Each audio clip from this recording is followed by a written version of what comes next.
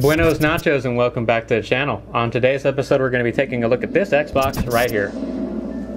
Let's go ahead and see this thing will play some games. I don't think it recorded it, but it does this wavy looking thing, and that's going to be indicative of failing capacitors. It is not ejecting, okay?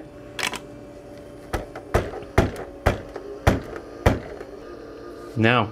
So at this point, what do? You have a defective DVD drive. You don't want to go through the trouble of cleaning and greasing the rails on this thing. And of course, if you have a laser problem, it's probably going to be damn near impossible to find a working one. You could buy a new drive, but that might cost you twice as much as the console. Alright, I'll answer the question that I've posed. We're going to eliminate the DVD drive. No one seems to have avoided the warranty on this console, so let's go ahead and void the warranty. And of course, I'm not going to be taking care on preserving the look of these labels. No, sir.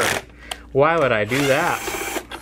Now there goes the value of this thing. It's no longer worth $40. Of course, with the condition this thing's in, it's probably worth even less than that, but not for long. Well, you're quite chipper today. You must have had quite a bit of coffee. Why, yes, I did, actually. Thanks for asking. All right, now, of course, we have 6 screws to dislodge from this console. That's one. Dose. I've lost count because I actually did remove 2 already, so technically we only have 2 more. That was Cinco and this is 6, also known as 6. And of course there it blows. So let me go ahead and have some coffee. We can't be all nice and stable while we're soldering, we have to be extra jittery. Alright, we're going to continue with removing all the screws and cables. We'll be fast forwarding. Alright, so we're pretty much all the way down into this console. And for those inquiring minds, this is a 1.0 console because it has the daughter board for the USBs. I think you're all in for a little treat. Probably should get my fire extinguisher before I do this, but we gotta live life on the wild side a couple of times, right? So here we go. If you've seen some of my other episodes, you'll remember this. We're gonna go ahead and spray some alcohol in here for added effect. I think it's safe to say it's not safe to be plugging that in that condition. And of course that was with me spraying with alcohol, so you know things would have to get pretty bad in order for it to burn your house down if that was a thing back in the days. What else is wrong with this thing? As you've probably guessed, our friend the clock capacitor has failed. Looks like I got a little ahead of myself. We actually don't have to remove the motherboard out of this console unless of course you need to take care of some capacitors. We're going to be installing that DVD elimination module. So that's what it looks like, and you'll have to get a connector like this one, and of course you'll need 2 resistors, 10K and 20K. They'll be 0805 size. I think I got 1/8 of a watt, so whatever you think you need. And of course you'll need a 3D printed piece like this if you want to have the front of the console looking nice with the Xbox emblem that used to go across the DVD drive. Alright, so let's go ahead and assemble this thing. And of course we're going to be turning on the vacuum. You're going to want to tack down at least 1 or 2 sides before you completely start tacking down everything. We'll of course be using our Hakko FX-951 soldering iron, and of course the T15 D24 soldering iron tip. You could probably get away with 330C for your soldering iron temperature. Looks like we have a couple of bridges.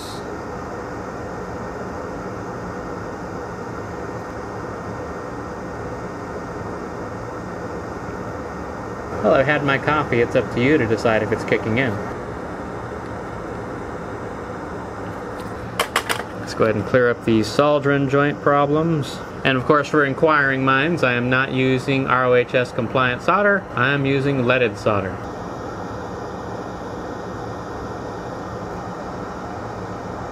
And when you're done, you should have something that looks like that. Now we need the 2 resistors, the 10K and the 20K. Now if you have your module positioned like that, the 10K goes on the left-hand side. And of course you'll be using some good old-fashioned tweezers, which you may have acquired through our affiliate link, which is down below. And of course this resistor will be installed right here. And yes, I did call it a resistor, not a resistor. Let's go ahead and get that soldered on. That way we don't mix it up with the 20K. Not that you couldn't really tell the difference per se. I find it's easiest to just pre-solder one side, though this is going to be the challenge of a lifetime because we're working on a platform that moves.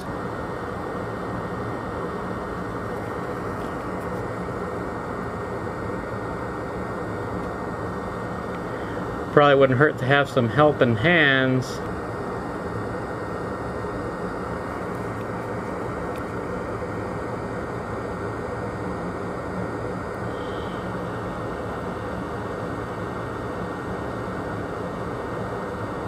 course, you may also be asking yourself why I'm not using the preheater with some liquid solder to install this. Well, reason being is I want to show it that it's possible to do this with your basic tools without having to buy anything extravagant.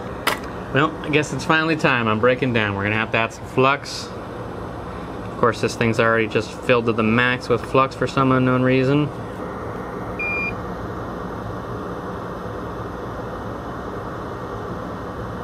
Man, why won't that pad get solder on it? Jeez.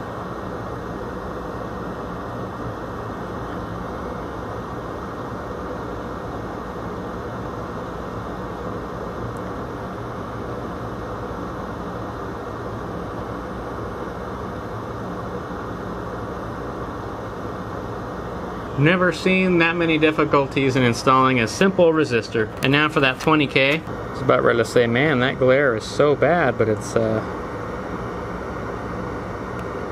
normal to not be able to see it when it's upside down. Of course that would happen. Who knew? See, we get lucky here and this thing actually stays. Alright, looks like we got it. And of course we'll clean this off with some good old-fashioned alcohol and the brush of the tooth. And we'll get our good old-fashioned can of compressed air right over here next to our illustrious 3D printed R3 logo. Now to install this thing. And this thing's only going to go in one way because it is keyed. And that's how it'll look when it's in the Xbox. Of course, I do see a joint that looks like it could be touched up. I just can't help myself, so we'll go ahead and take care of that real quick.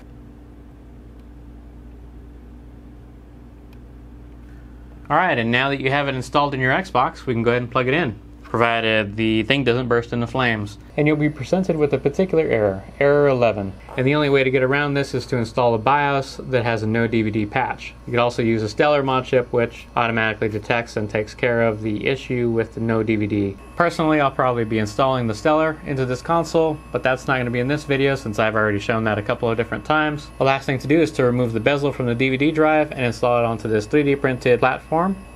It just snaps in just like that, and it'll go right here.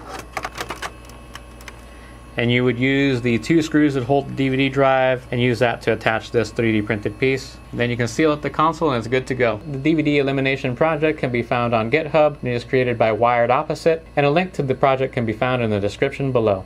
If you found this video helpful or useful, please remember to leave us a like and subscribe, and thanks for watching. Until next time.